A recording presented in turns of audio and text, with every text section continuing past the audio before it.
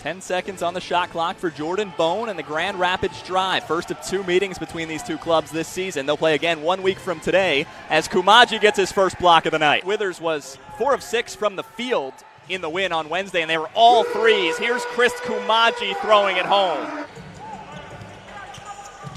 All of the sudden, the Blue Coats trail by 2 possessions. Highsmith trying to cut in, and he does. 0 for 5 from downtown.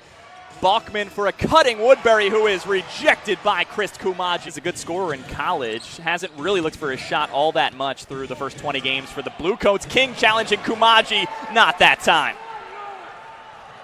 Smith trying to run it down. And really, they had swarming defense that forced a lot of those third quarter turnovers. Jordan Bone stuffed by Koumadje. And good job by Zaire to track it down. Only the 7th free throw attempt of the season for Julian Washburn. He makes it count, the 6th block for Koumadje. That was just outstanding.